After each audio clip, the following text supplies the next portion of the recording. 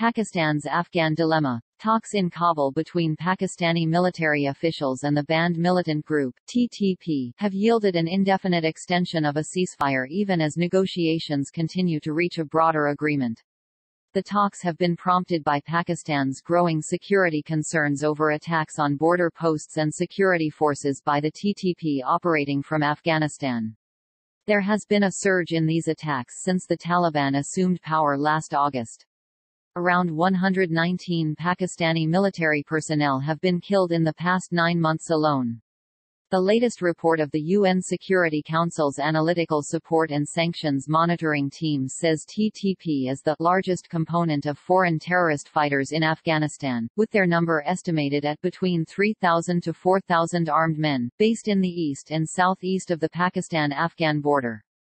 The May 2022 report also says TTP has benefited the most among all foreign terrorist groups from the Taliban's return to power.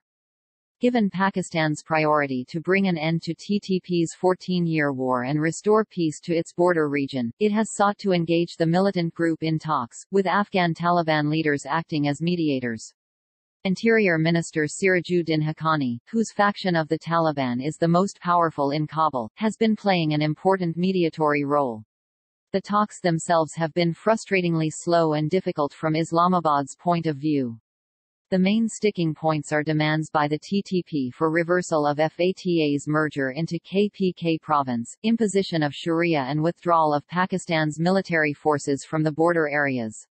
These demands are red lines for Pakistan. FATA's integration was the result of a constitutional amendment and other demands are also impossible to accept.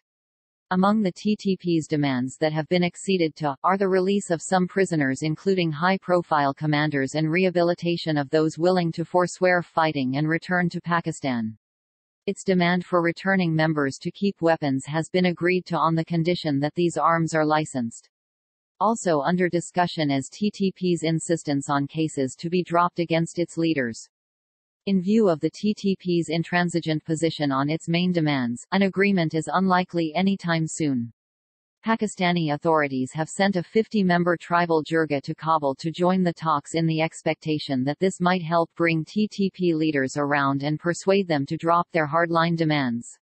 But even if that was to happen, which is doubtful, making the agreement stick will be a daunting challenge. Implementation will be tricky and involve trusting a militant group that has been brutal in its tactics and actions. This also casts doubt on how lasting the ceasefire will be, given the stop-go experience of ceasefires in the past.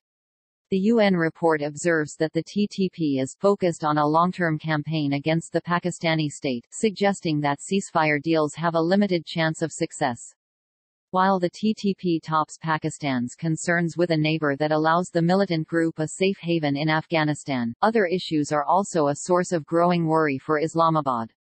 Like the rest of the international community, Pakistan is troubled by the Taliban's reversion to past practices in closing down girls' secondary and high schools and imposing strict restrictions on women's employment, travel and movement. Last month the Taliban authorities also decreed women totally cover themselves in public and preferably don a burqa.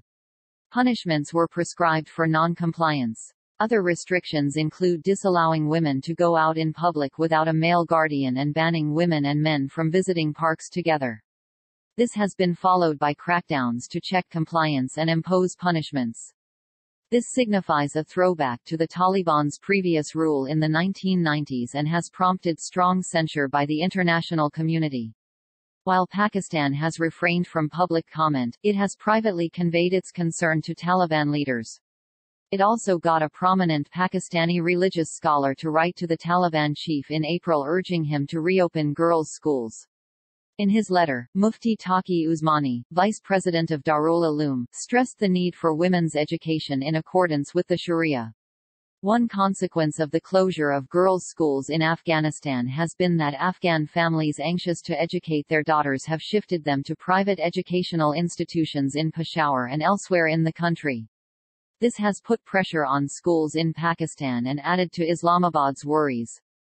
Pakistani officials see the Taliban government's regressive policies endangering international economic support for Kabul and have cautioned their leaders accordingly.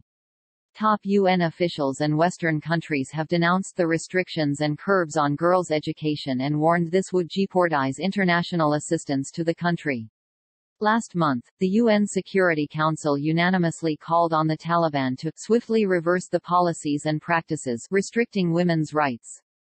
Its resolution also urged the Taliban to adhere to their commitments to reopen schools for all female students without further delay.